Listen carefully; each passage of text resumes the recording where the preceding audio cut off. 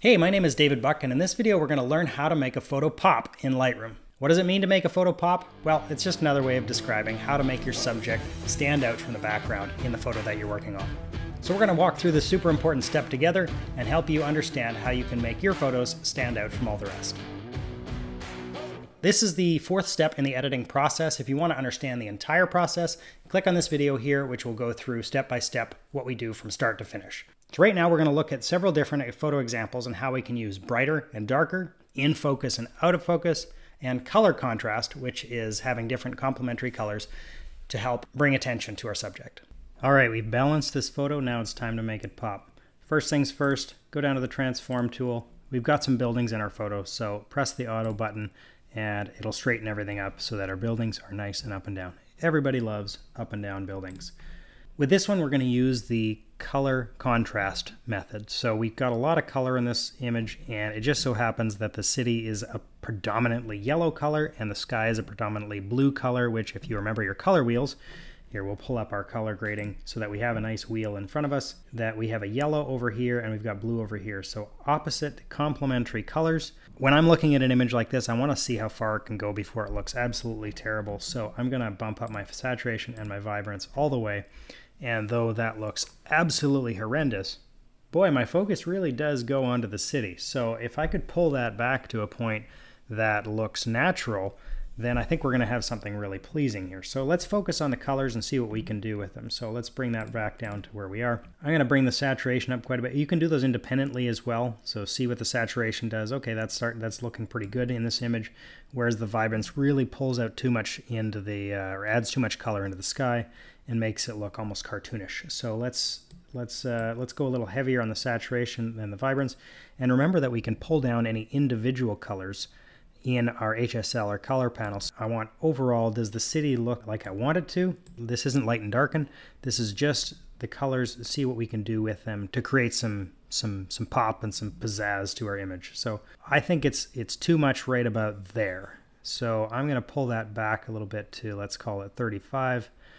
Which I'm pretty happy with. And this particular color right here, I'm going to have to deal with. So let's go down to our HSL tab and find out where that is. So if I click on luminance and I click on my reds up and down, it'll scream at you, oh, hey, we're over here. The question is, do I want to just pull down the saturation of that a little bit? What does that do to the rest of the image? Yeah, I like that. Let's do that. I could also spot it out too. I could take the healing brush tool and get rid of this altogether. But anytime you do any kind of this healing, you'll notice here in the shadowing or in the reflection of the water, we're getting that same wind sail. So that's not going to work in this case. Still got to deal with that. So the other option is to take our brush tool and just do a selective desaturation on that item right there. And that's looking pretty good. Okay, the other color that I'm really not liking is this turquoise over here. It's really drawing my attention away. And one of the ways that you can look at an image and say, well, what is actually distracting me is go up here to the photo tab and down here at flip vertical. When you flip an image upside down, you disassociate reality with it. And so you can start to see what's actually drawing your attention. I'm really drawn to this peak right here. This is a distraction right here. This is a distraction. My eye is definitely going to some of these. This teal color is pulling me away from the city, which I don't want. So we can flip back normal. And it just so happens that we have a lovely aqua slider right here. So let's pull down the aqua slider and just see what it's doing. I'm losing a little bit of my reflection, but that's okay. I'll take that. I want to even darken down those aquas there. Okay, so now I'm really not looking here nearly as much. I'm going to pull my my healing brush tool out again and just kind of get rid of this guy. See what happens. Pretty happy with that.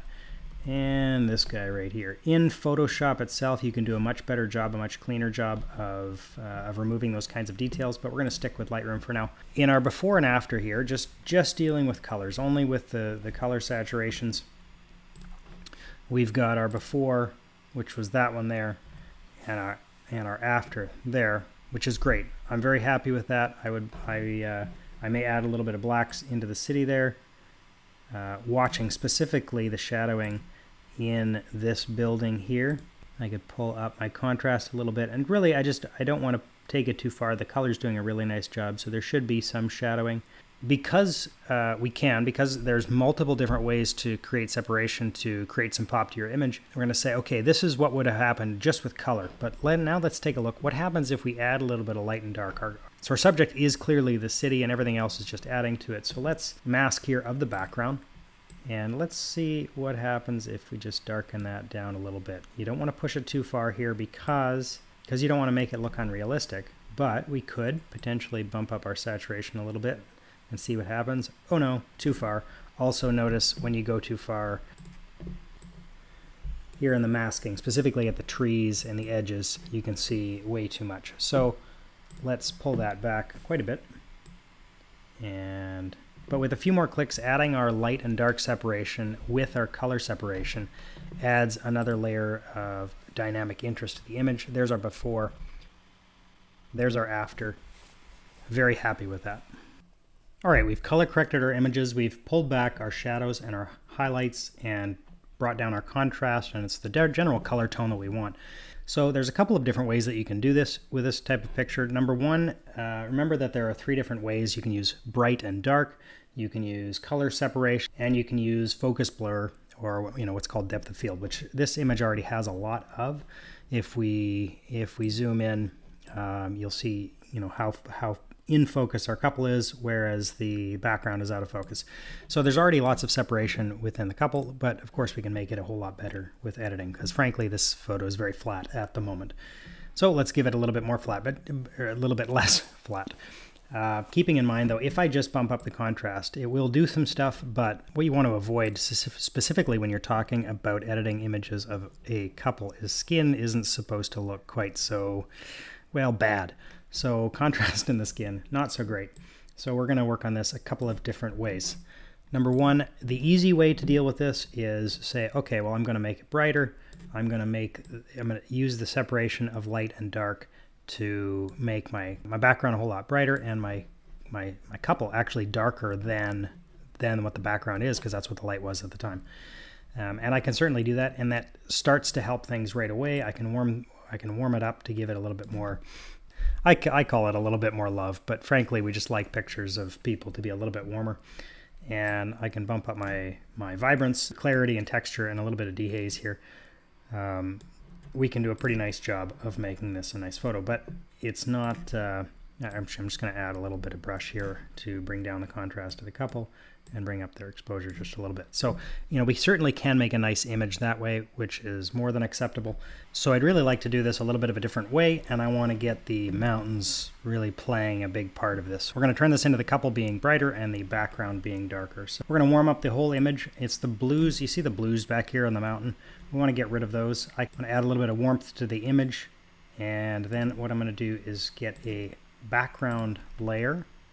Okay, I'm going to remove a linear gradient off of the bottom here so that I'm focusing on the mountain in the background. Okay, so I'm going to bring that down quite a bit, and you can already see that our bride and groom are starting to pop a little bit more off the background, but specifically you notice there's some haloing here, and I can see the adjustments being made. So my linear gradient was a bit too high, and so I was losing some of my detail off of that mountain. So we're going to adjust that a little bit, and if it gets apparent, we can come in here afterwards. Actually, we could do it right now and say I want to brush a little bit less in here so that we're not getting that mask. Okay, so now there's our mask, and we're going to warm this up. Warm up meaning make it a little bit more orange. Check our tint just a little bit, and I'm going to dehaze that. When you're working in a mask like this, the histogram is actually showing you what the mask is, and so if I want to push it higher or lower, I can add to my highlights and to my whites. I want to be just below the top on the whites, which is this spot right in here, and so I'm pretty happy there. I'm going to add a new gradient down here, which is going to be a linear to the bottom. You could do a linear or a brush here. Either one is fine. The tree line in the back is masking some of our adjustment layer or our edges. Some contrast in there, bring up my whites, bring down my shadows, highlights up, and give it a bit more saturation, a bit more excitement down in there. Mask of just my couple.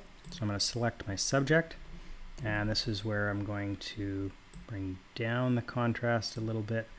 I'm going to bring up the shadows, and right now it looks like they're cut out a little bit. It's a little bit overdone. So what you can do to make it blend into the background is bring down your blacks a little bit. And of course, when you take them too far, you can see what you can see where, but you just dial it down to taste so that it looks like they're part of the scene. We can bring our contrast up to taste. The one thing that I'm noticing is that that bright spot here that we had is just a little bit overpowering. So we're gonna do a radial gradient right here, and bring down our highlights just a touch, our whites just a touch. We can bring the overall image up because we've got a little bit more to play with. And then in order to bring it all together, we can go to our color grading and just add just a hint of tone into our shadows. So you could either add a hint of orange, which would give it that kind of a look, or you can go a little bit of blue. But what it does, by adding some color into the shadows, is you're tying the image together into a certain tone. Of course, if I go way too far, it looks terrible.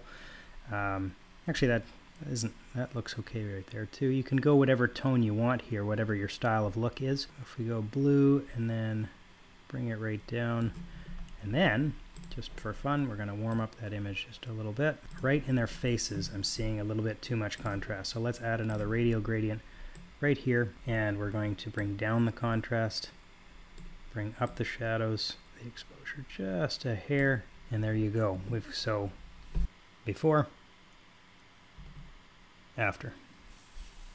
So I got 3 more images here real quickly, and I want to look at them from a before and after standpoint and just talk about them, because one of the biggest challenges to photo editing is to know what to do to an image to begin with, what to start to play with, what to change. So this picture of the Eiffel Tower, once we balance the image, it looks really good as it is, and to saturate it is just going to make it look kind of funny. So here under the presence section of the basic panel, the texture and the clarity and the haze, just by adjusting those a little bit, by bringing up the whites and bringing down the blacks, creating some more localized contrast, we really make the tower pop off of the skyline in the background.